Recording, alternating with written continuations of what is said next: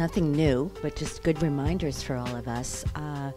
I, at one point, initiated a practice of meditation, which is, as many of our guests are, and you are probably familiar, is a practice of allowing the mind to get more quiet. And I say allow because it's not something you can really force. Right. No, that is very, very true. But I was practicing one the other day, and I'd like to share this because it's really one of my favorites, because allowing the mind to quiet is, we call it simple but not easy. Right. One of the favorite meditation techniques that I was taught was to just allow everything to be as it is. And that sounds so easy, but when you close your eyes and you breathe and you begin that process, you realize that your mind is always trying to make something be different. It's so true. It is so true. Your husband should be this, and your friend should be that, and your kids should be something else.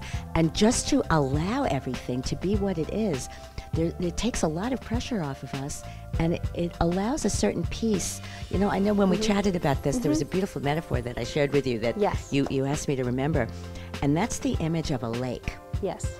That when we're at a lake and it's very windy, and the wind is whipping up the waves, we can't really see anything. Right. But when the wind dies down and the lake becomes still, we can actually see our true reflection in it. And I think that's a really good way to think about these techniques and processes that allow our inner truth to emerge.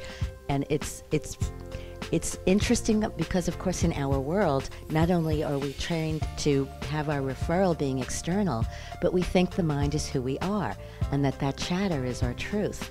And it's been decades that I've been in this process of needing to be reminded almost every single day. Because I don't know that we ever actually get there. Right. It's a process, as this life thing is. Oh, my goodness. As you keep, of just coming back to that place, coming back to that place, coming back to that place.